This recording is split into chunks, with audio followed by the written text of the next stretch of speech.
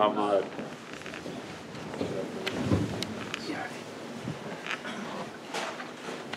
By Muhammad wa Ali Muhammad salawat. Allahumma salli ala Muhammad wa ali Muhammad. This is a Marsiya in which we are reminded that Imam Hussein gave his head, and that we don't forget for why he did what he did.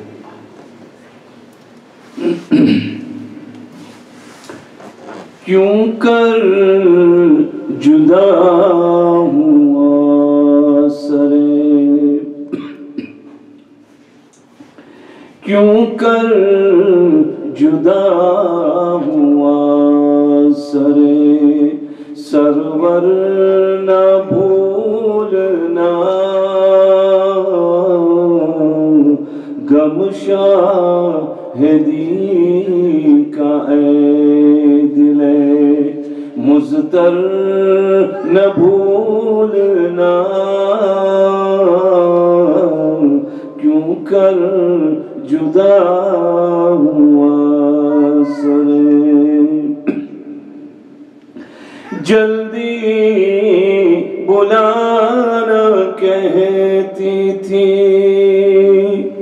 Sughra پدر سے یہ، جلدی بلانا کہتی تھی صغرا پدر سے یہ، حال مریض اے میرے سرور نہ بھولنا، بھر آئے اشک آنکھوں میں پانی کو دیکھ کر، بھر آئے اشک آنکھوں میں پانی کو دیکھ کر، آتش نگی شہ دل مضطر نہ بھولنا،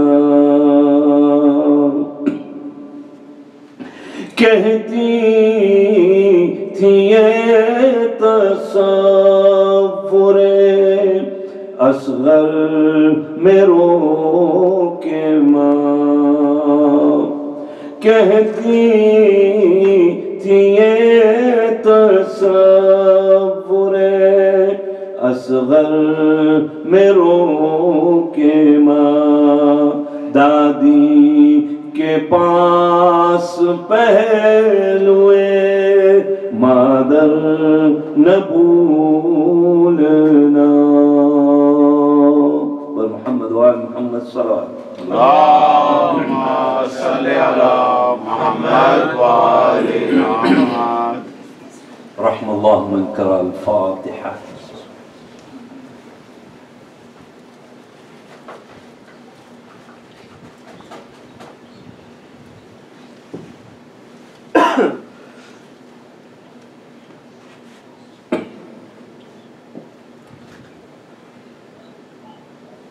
أعوذ بالله من الشيطان اللعين الرجيم.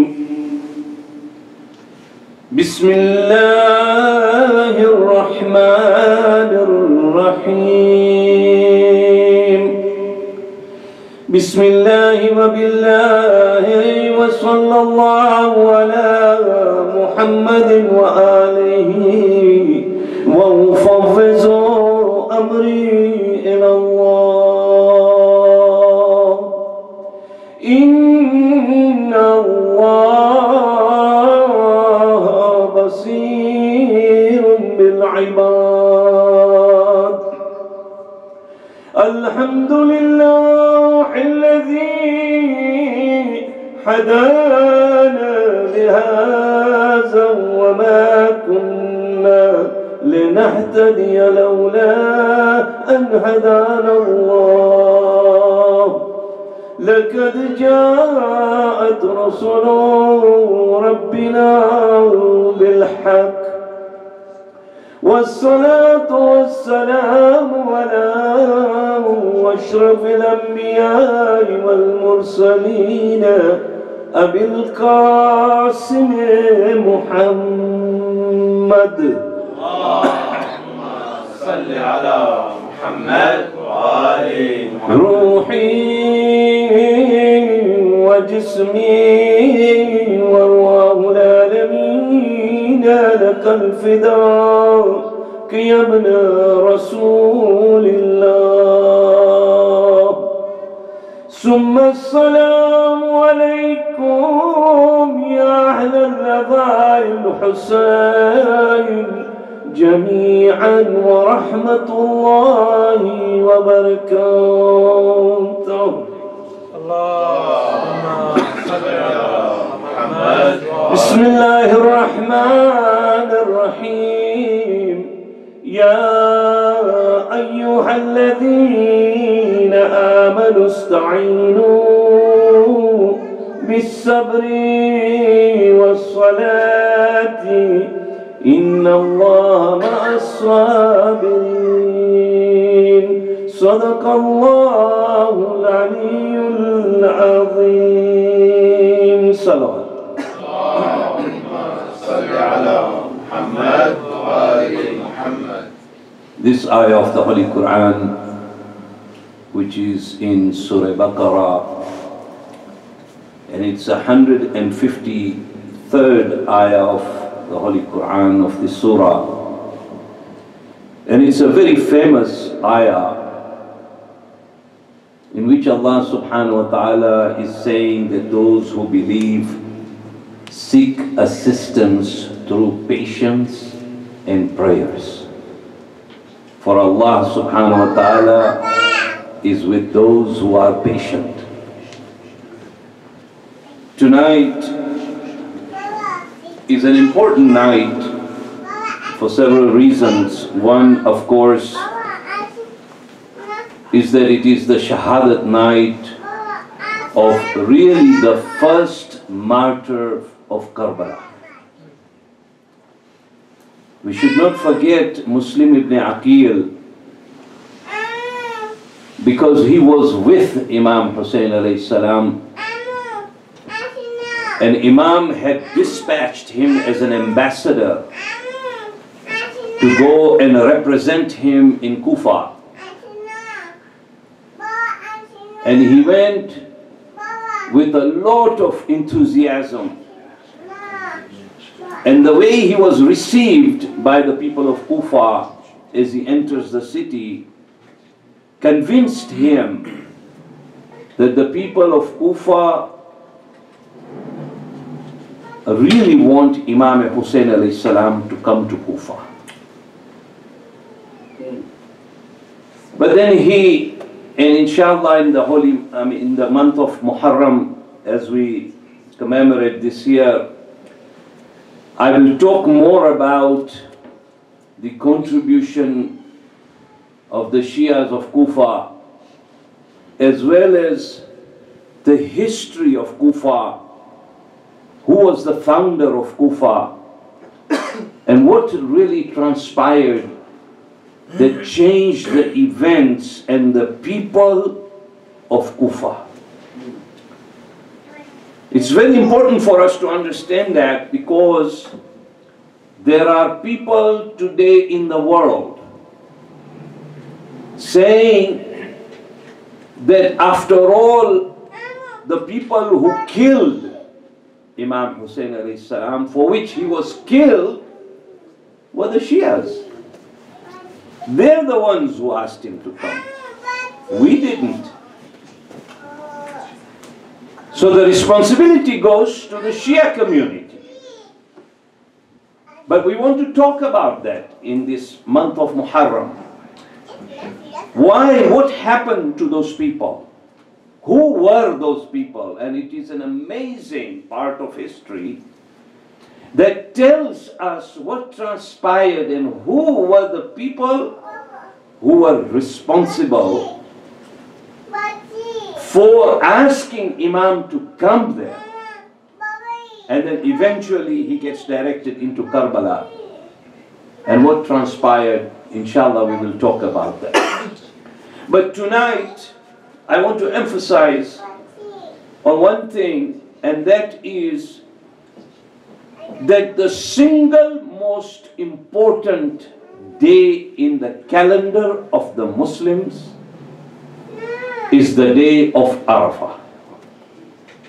There is no bigger day than this day of Arafah. And unfortunately, the importance is not given because it is, and we are very fortunate that this year it is a Sunday. And we have that day of Arafah because the day of Arafah is the first day of Hajj. Therefore, it is important why we need to commemorate this day, particularly the amals of tomorrow, and why they are so important for us. For those of us, particularly who live in the Western Hemisphere today, and why it is important for us. But when you look at the word Arafah, comes from the word Araba. It is said that when Hazrat Adam committed the mistake that he made by eating the apple that he was not supposed to eat, Allah subhanahu wa ta'ala separated Janabi Hawwa and Janabi Hazrat Adam for 40 years. That was one of the penalty Adam paid for it. They were both separated. Today, unfortunately, when we go to Saudi Arabia, we don't go to the cover of Janabi Hawwa. Jeddah is known as Jeddah because of Jeddah, because of the grandmother, because that is where she is buried. And that's why the city of Jeddah is known as Jeddah. But when we are in Arafat, I don't know how many of you have been. I know, brother, you went last year, so you probably have a lot of memory of what transpired in Mecca and Medina. But how many of you have been to Hajj? MashaAllah. I pray to Allah subhanahu wa ta'ala for those of you who have been there, that may Allah give us all an opportunity to go for Hajj. And I pray to Allah that those who have not been there, that may Allah inspire them to be able to go for Hajj, inshallah, next time. One of the things that we are told, that if you ever have that desire of Hajj, and you want to plan Hajj for next year or the year after, then recite Surah Naml more often.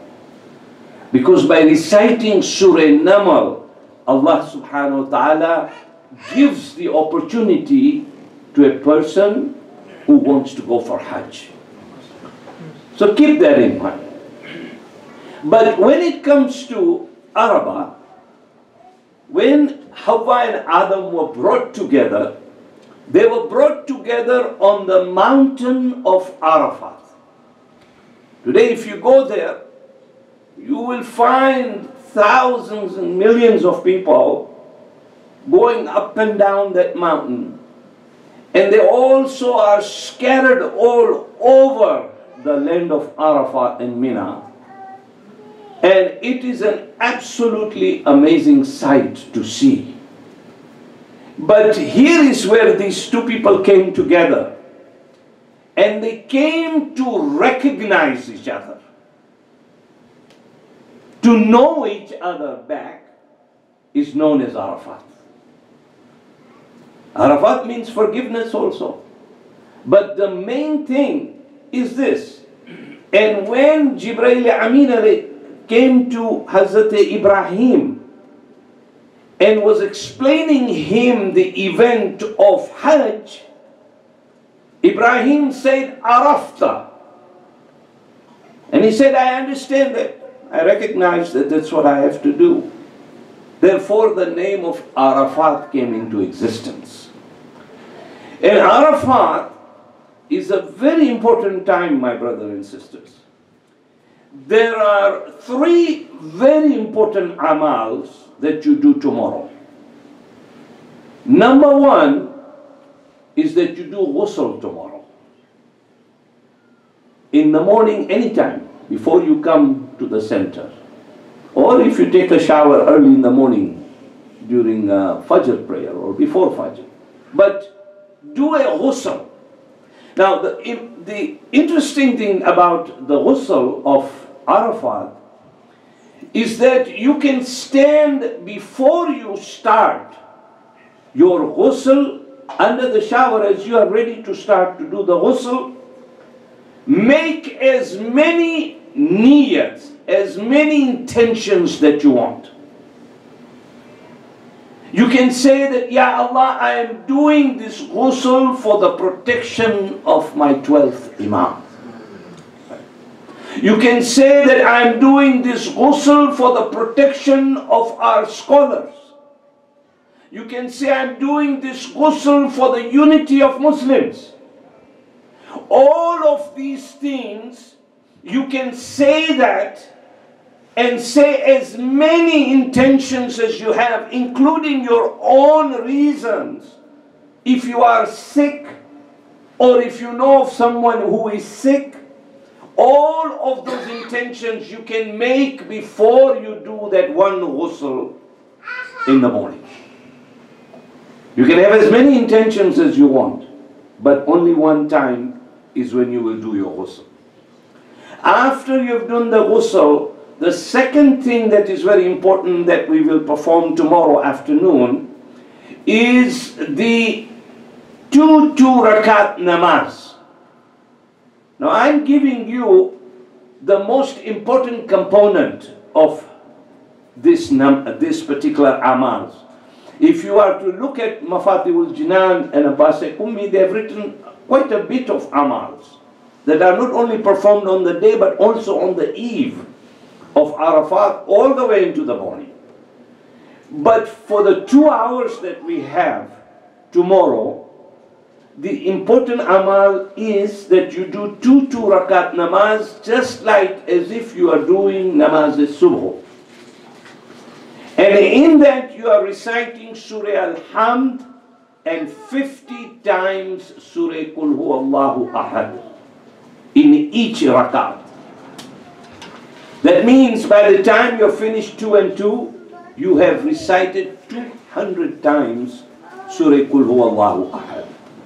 Now of course there are people who cannot do that because of age, because of various reasons they are not.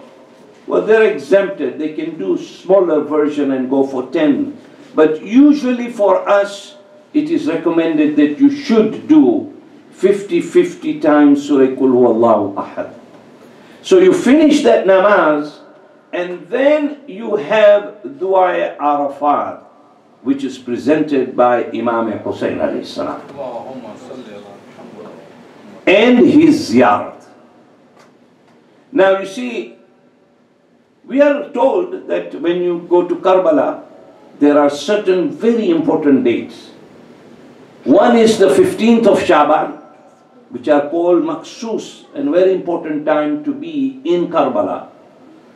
Another one is the time of the 40th, Chahlum. And the third is the day of Arafat. But if you look at all these 3, the most important day is the day of Arafat to be. The most important. Even more important than the 40th, important than 15th of Shaban. This is why one of the reasons we find that the Iranian community from Iran this year who have not gone for Hajj have gone to the haram of Imam Hussein alayhi salam. Why? Look at the merit of this haram. When the people in Mecca will finish their Hajj, inshallah, and may Allah accept their Hajj. But when they will finish their Hajj, Allah subhanahu wa ta'ala sends angels towards Mecca and says, go and congratulate them for completing their Hajj.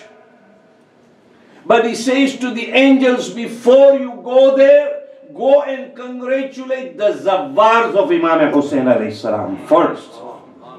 Why? Because had it not been for him, the existence of Makkah would not have been there. That is why it is so important for us to pray, and we pray on this night and we pray tomorrow that Allah gives. If you have not been there, I'm just telling you, you go on this day of Arafat and you enter the haram of Imam Hussein alayhi salam. It is the most spiritual experience that you will ever have. To be able to be there on the day of Arafat. And to be able to recite the dua that he is reciting on the day of Arafat. You see, if you look at history, history says that duas that were written or said by the imams were taken some time. And this is how they actually read out the duas. But when it came to Dua Arafat, Imam Hussein is standing on the land of Arafat. And the moment he looked up to Allah subhanahu wa ta'ala, the entire dua came into his mind and he started to recite instantly. Because of his love for Allah subhanahu wa ta'ala. And in which he is explaining to us and thanking Allah subhanahu wa ta'ala for every little thing that you have on the human body. We don't recognize, we have 2 eyes, nose, and all these important organs that we have in our body. But if you look at the dua and the way Imam Hussein explains and talks about the beauty of Allah subhanahu wa ta'ala. That is why it's so important that not only do we recite this dua, but we recite this dua in the language that we understand ourselves. Because if you read that dua, and if you understand word by word as you are reading as to what Imam Hussein is saying, it is absolutely phenomenal. There comes a time when he says, what have you lost in life when you have found Allah subhanahu wa ta'ala? What have you lost? Nothing. But he said, what have you gained when you have lost Allah subhanahu wa ta'ala in this world? Just imagine losing. He's talking about his connection with Allah subhanahu wa ta'ala. And if you look at it really carefully, it is exactly a month from Eid al-Adha to the day of Ashur. It's 10th of Muharram and this is 10th of Zulhijjah. And the entire event of Eid al-Adha, of Hazrat Ibrahim and his relationship with Allah and the tests and sacrifice that he has to give, parallels. But the reality happens in Karbala. Therefore it is so important. That is why the day of Arafat is important. And those of you who have been there, sometimes when I think back, even though I've been there several times, sometimes I think back and I think, did I do this? Did I do this? Did I miss this? Because it always happens that you have gone to Hajj and you prepare yourself and you're there and people will tell you, do this, you follow and everything. And then when you come back and you refer to it a year later, you wonder, did you ever do that or did you just forget? But look at it. The second thing that is why Arafat is important is because in Dua Nudba, We are saying to our 12th Imam, "Oh Imam, where are you?" We are asking him, "Where are you?" But one place he is assured that he is there is on the day of Arafat. In fact, it is said that he has a house in the city of Medina. But it is said that that is the place that you will never miss him. But the problem with us, the scholars say, is that you won't recognize until the day you inshallah will see him. And when you will see him, you'll say, "I definitely remember seeing him. Somewhere I have seen, because this face is very familiar." And you do not realize that he went right in front of you. But he's there. That is why it's so important that Allah gives us this opportunity, because it's one place. And look at all the amals, all the prayers that we do. In none of those prayers Allah says, "Come and visit me." But He says in Hajj, "I want you to come. I want you to do the same thing Ibrahim and his family did. I want you to do step by step exactly what they did there." And He has made it mandatory on us if we can afford to do that. But this is what it is. So if you see that, and what happens, there are some mustahabats that we do. And there are some very special reasons why we do what we do. It isn't only about going there and performing the rituals, but it is performing, why do we do that, and why does it apply to me when I go back home? How does it apply? How does Hajj apply to me when I go back home? Who am I supposed to be? But you see, you can miss Mina. If you got sick for whatever reason, you can miss all the acts of Hajj for whatever reason if you got sick. But Arafat, you cannot miss. That's why it's called Hajjul Arafat. Because if you miss Arafat for whatever reason, and you could not go onto the land of Arafat, and you know, it happens to many people. If Allah doesn't want you there, you are there. I've seen many people, we had to pick them up and put them back on the plane and send them back home. But Allah knows why. But if that Arafat is not done, your Hajj is not there. You have to go back again to perform your Hajj. Therefore, that Hajjul Arafat is important. Arafat is important. That is where you see. So what do we do? Well, we do the ihram. And we put on our ihram highly recommended to do that inside Mecca. But we can't, because of the numbers of people. It becomes very difficult. So we are told that, okay, if you cannot do it here, do it in Hijr Ismail. If you cannot do there, then do it on the land of Arafat. So you wear your ihram, but you do your niyyah there. Or you can do your niyyah in the haram. You have your ihram and you do your niyyah.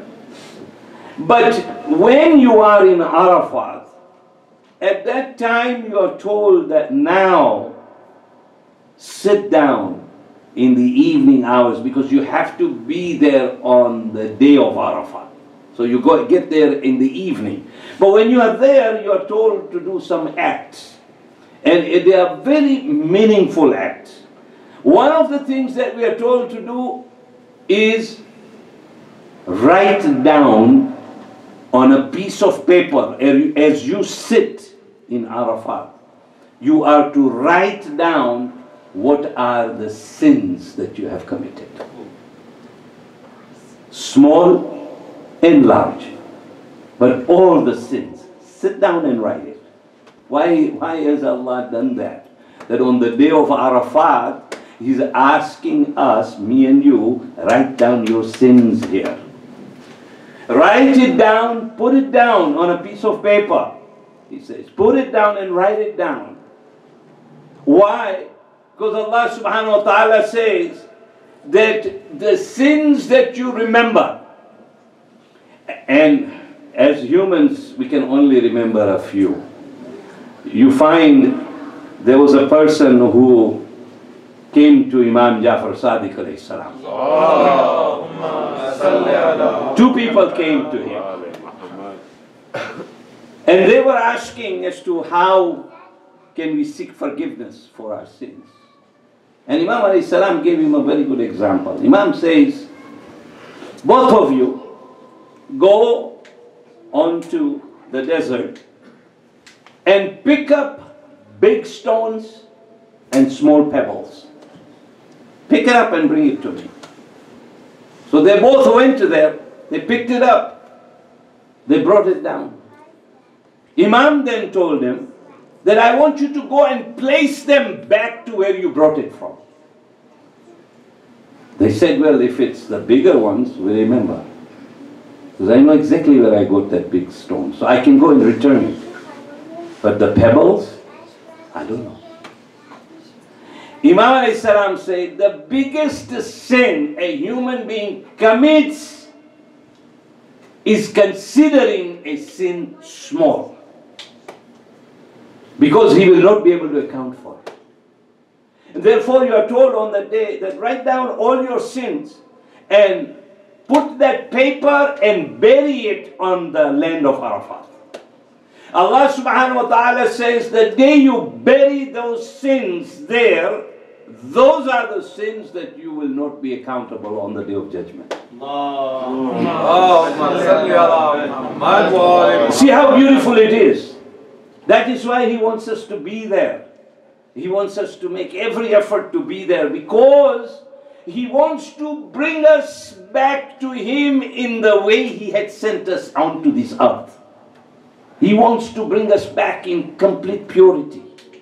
And this is why it is said, and look at it, that a person who comes from Hajj for 4 months, Allah subhanahu wa ta'ala instructs the angels, do not write down his misgivings or the small sins that he commits.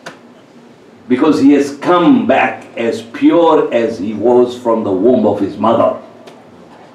That is why it is so important, and you do that because it reminds me and you that when we go into our qabr, each of us, the angels will ask us about the sins and say, write it down. They will tell us, write it down. And we will say, we don't have a pen. And the angel will say, you have a finger. Use that finger. We'll say, we don't have a paper. He says, you have a coffin.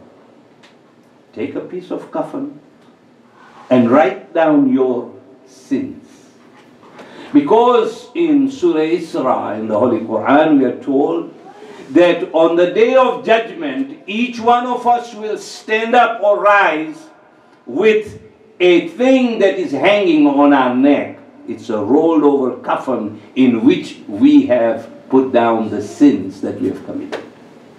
But if I have done what I have done there, it will not remind me of the sins that I committed prior to that Hajj time. I will only do what I know at that time, because I have already buried the sins there.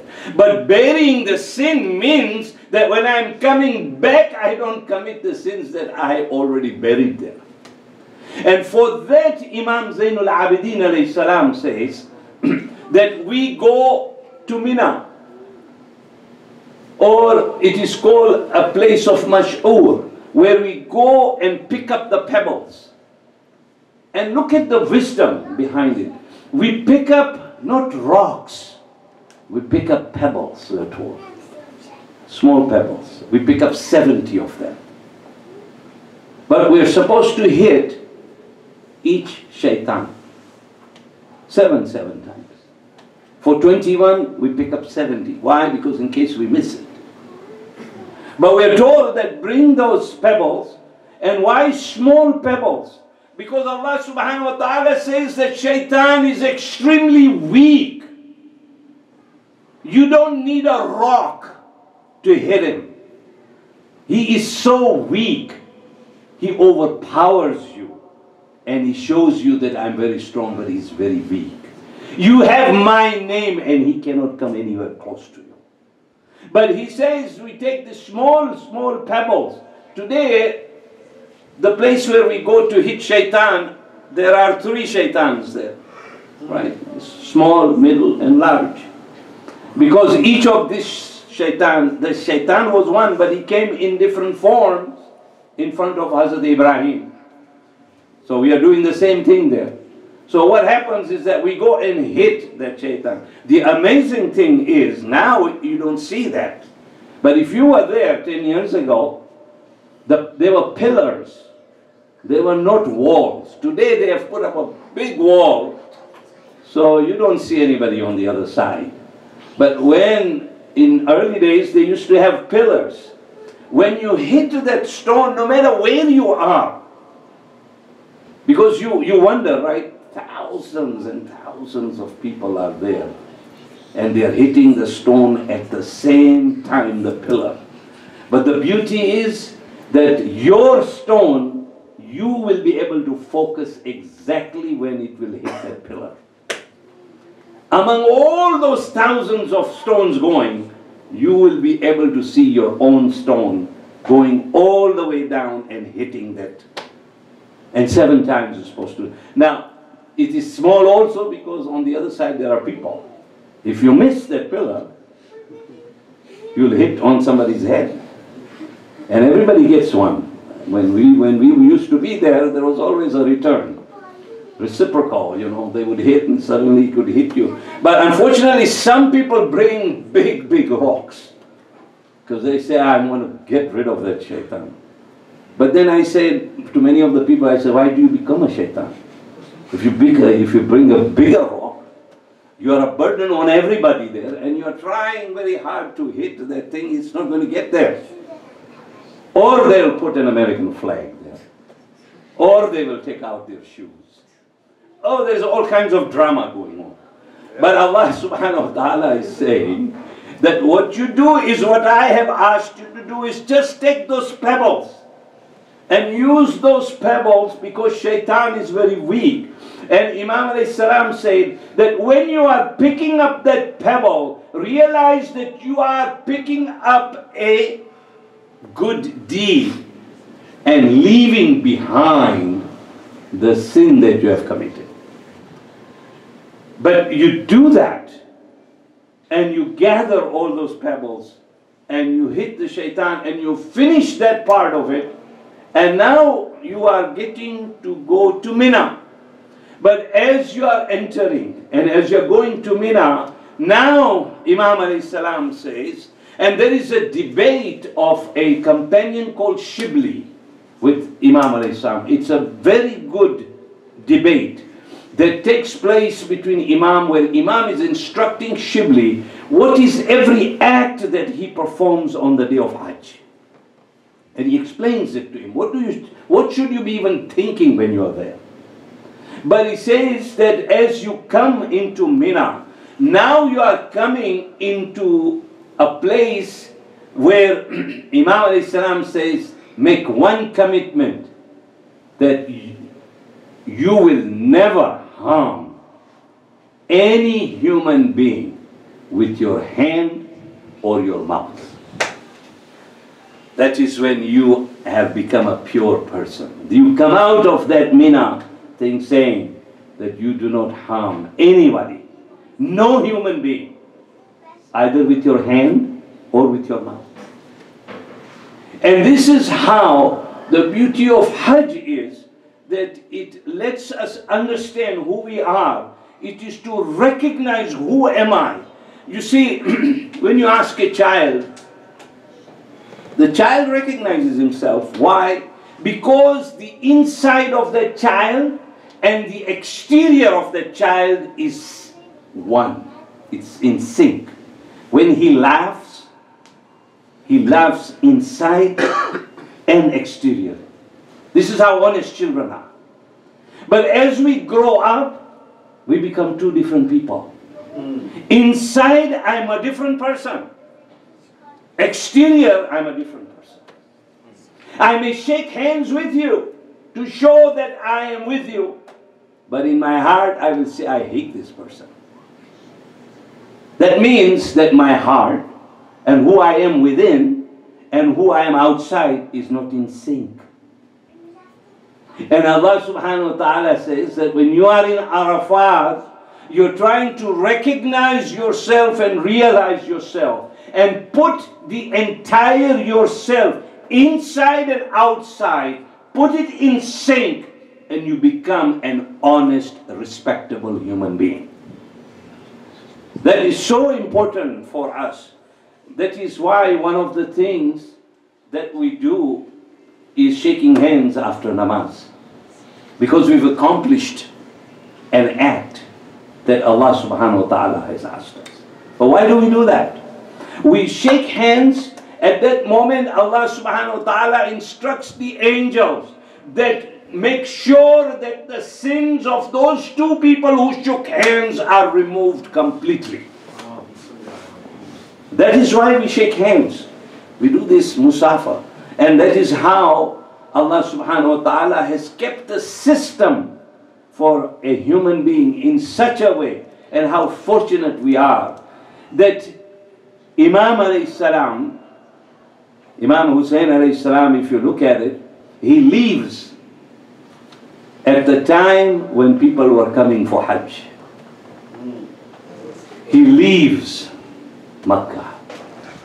He changes his niyyah and finishes it as an umrah. Why? Because he did not want to spill the blood on the most sacred land of Holy Kaaba. Imam, in order to find out what is the situation in Kufa, and because the letters were coming, and as the letters were coming, he was reading, it is said that he received 18,000 letters from Kufa. And you know what? Have you ever asked yourself, where are those letters today? But remember, this was Imam Hussein.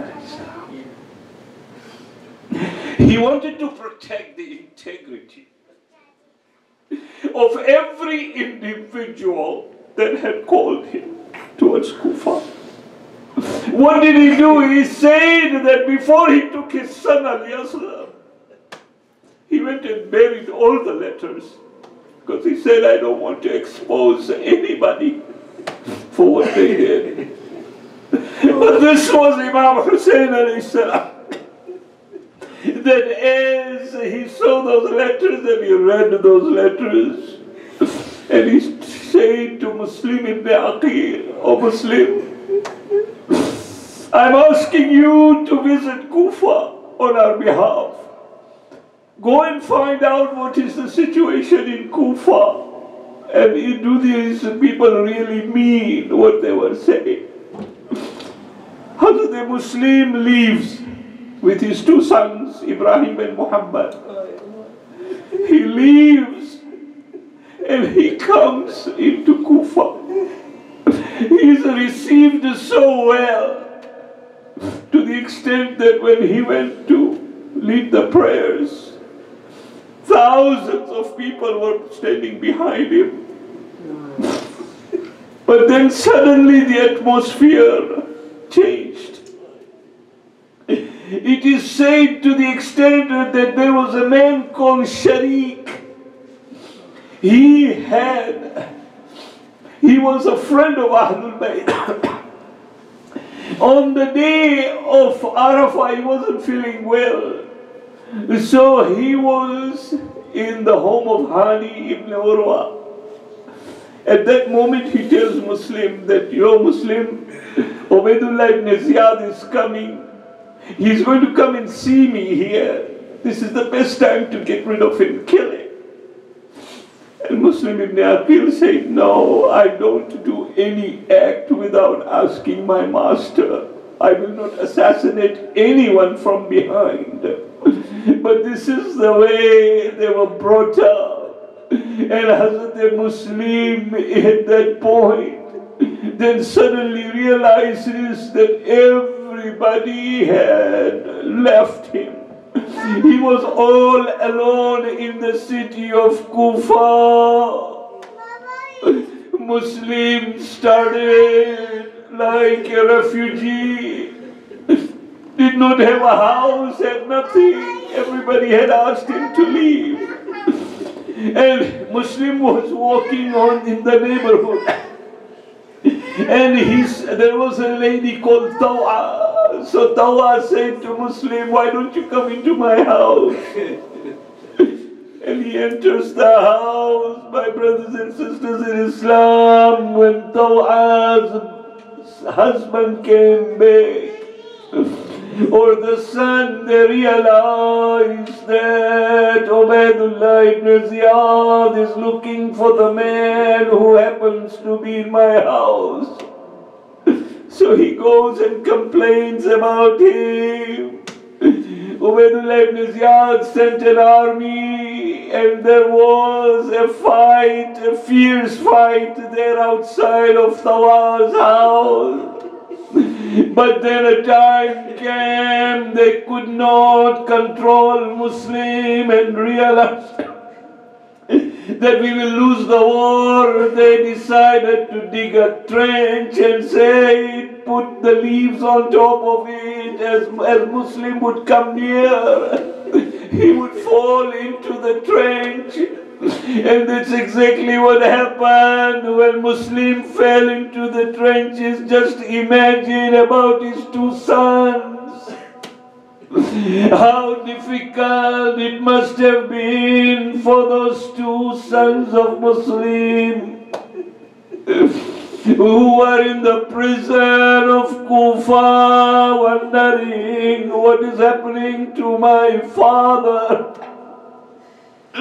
When Muslim was taken and chained into Darul Ammara, after a brief conversation with Ubaidullah ibn Ziyad, they took him on the roof of Darul Ammara. But before they did anything, Muslim turned towards Makkah and said, Assalamu alayk, Ya Aba Abdullah.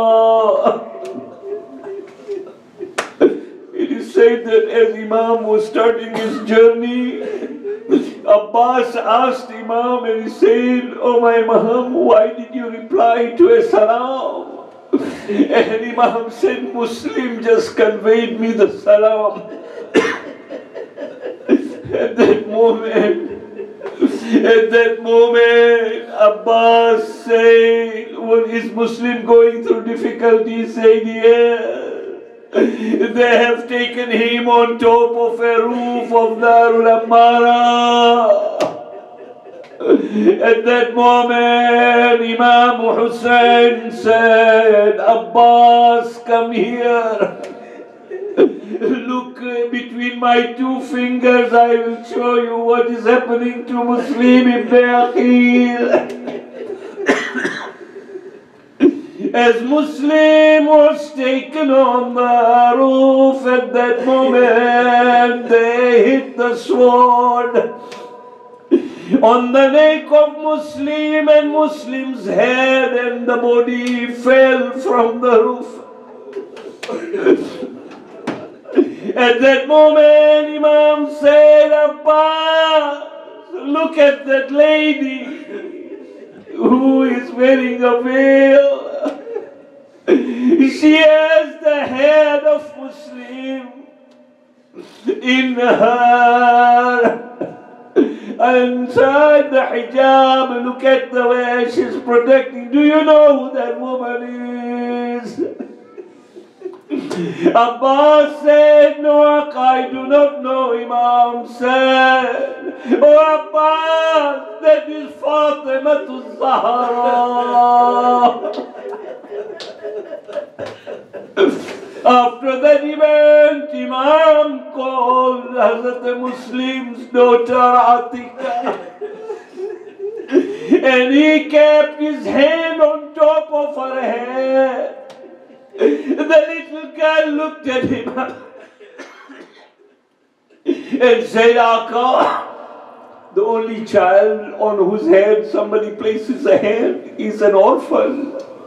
And Imam said, Atika, I'm sorry, but you have lost your father.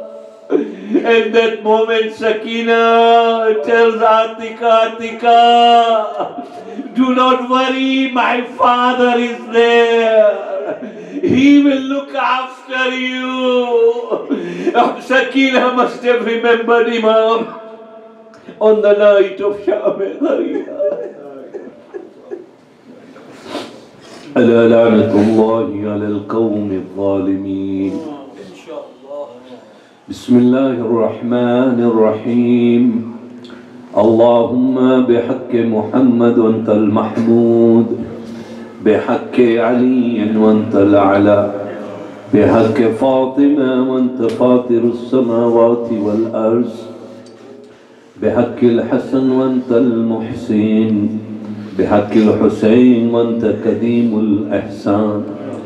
إلهي توبة قبل الموت وراحة عند الموت ومغفرة بعد الموت والنجاة من النار ودخولا في الجنة وعافية من كل بلاء الدنيا وعذاب الآخرة. ماتم حسين.